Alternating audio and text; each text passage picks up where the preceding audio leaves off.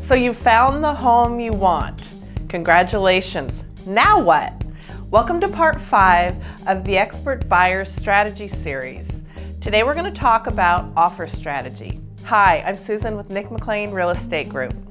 Having a buyer specialist to help you through the offer process is very important.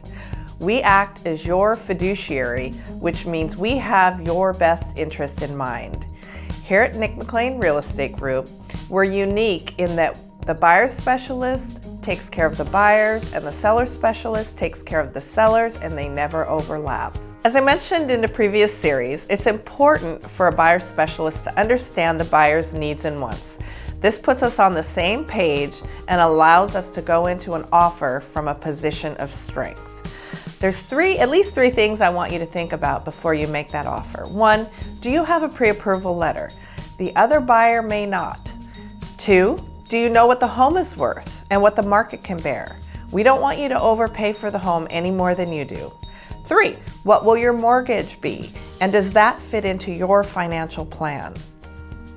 These are just a few reasons to consider a buyer specialist and how they will help you understand all the variables to make the very best offer. In today's market, at certain price points, we are seeing multiple offer situations, and it's important for you to set yourself apart.